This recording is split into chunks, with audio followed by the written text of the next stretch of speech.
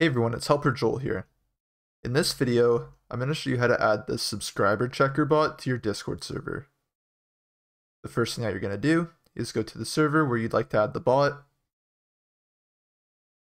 Once you're in the server, you're going to go to the top left and click on the server name. From here, you're going to go down and select the app directory option. Once you're in the app directory, in the search bar here, you're going to search for subscriber checker. Spell it just like this, and then hit enter on your keyboard to search. And as you can see, the one that comes up here is the subscriber checker bot. So I can just select this one, and then go to the right and click on the blue add app option.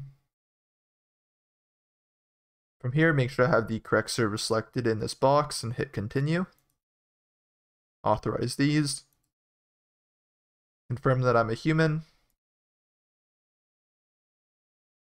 Now I can go back to my server, and the subscriber checker bot has now been added to my Discord server. I hope that this video helped you guys out. Please remember to like and subscribe.